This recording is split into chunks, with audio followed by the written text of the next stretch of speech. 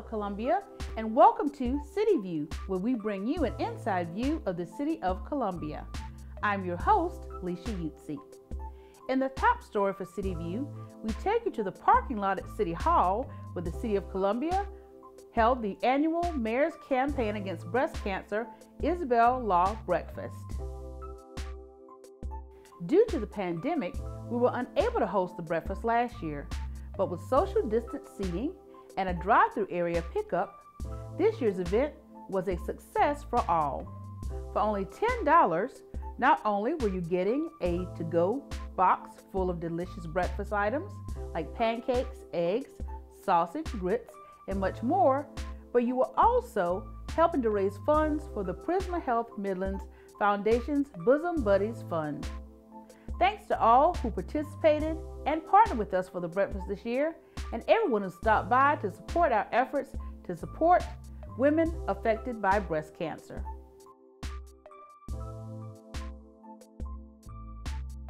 Another initiative that the city holds dear to our hearts is our annual Mayor's Walk Against Domestic Violence. For the second year in a row, we held the walk virtually and encouraged everyone to participate by raising awareness of violence in our communities by walking in your neighborhoods or in local parks. Please join us on Saturday, October 9th. Now you'll hear from at-large Councilwoman Tamika Isaac Devine as she gives you more information about this year's virtual walk. Hi, I'm Columbia City Councilwoman Tamika Isaac Devine, and I'm inviting you to join me for the 15th annual Mayor's Walk Against Domestic Violence. Unfortunately, due to COVID-19, we are unable to be in person this year, but we will still be bringing awareness to domestic violence this year.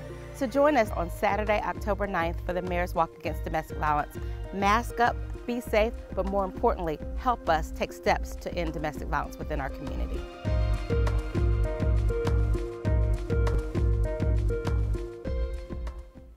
For more information about the Mayor's Walk Against Domestic Violence, now you can get involved virtually. Please contact Public Relations, Media, and Marketing at pio@columbiac.gov or call us at 803-545-3020. Now we take you to downtown Main Street, where the city hosted the 6th annual Parking Day, in which parking spaces were transformed into parks for a day.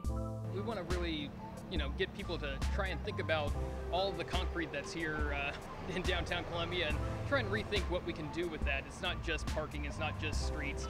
We want to try and expand, people's perception of open spaces and public spaces and what you can do with all this infrastructure that we have in the city. This was also the first year that we included a contest for the designs of these many parks.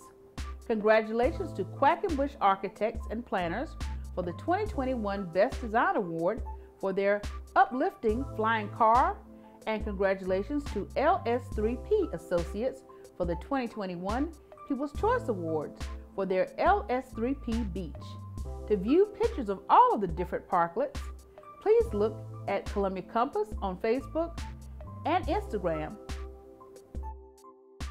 Now we head to the Dutch Square Mall, where the city's Parks and Recreation Department hosted the 2021 Senior Jamboree. This was a free event for our senior citizens in which they could gain valuable information and have lots of fun in the process. It's our 3rd annual Jamboree, and it's an event geared at seniors 50 and above.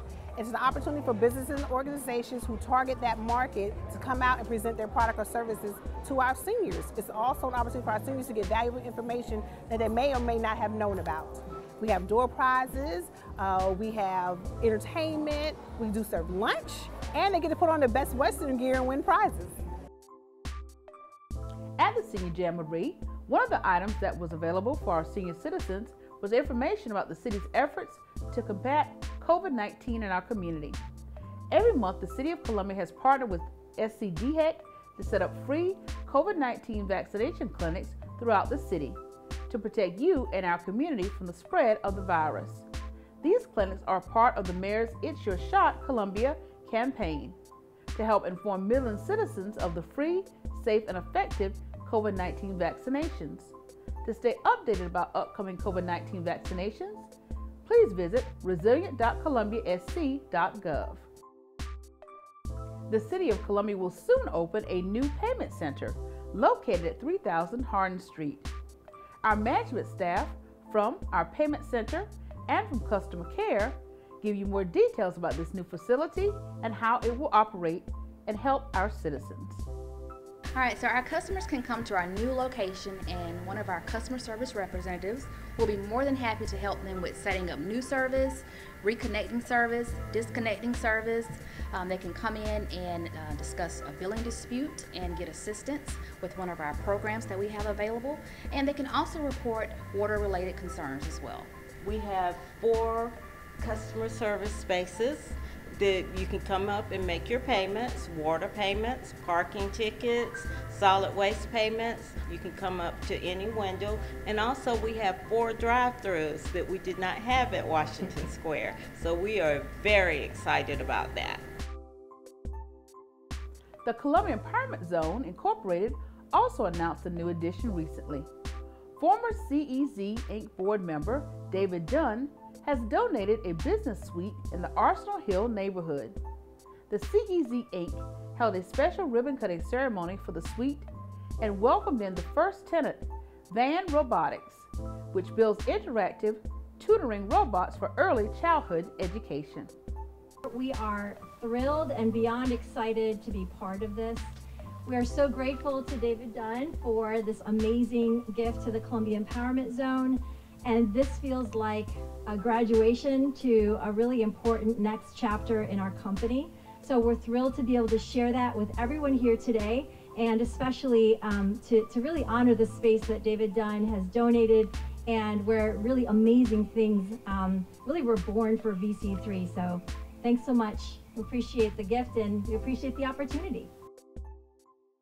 In our final story for this episode, it is with heavy hearts that we have to announce the passing of 2 of our Columbia Richland firefighters in September.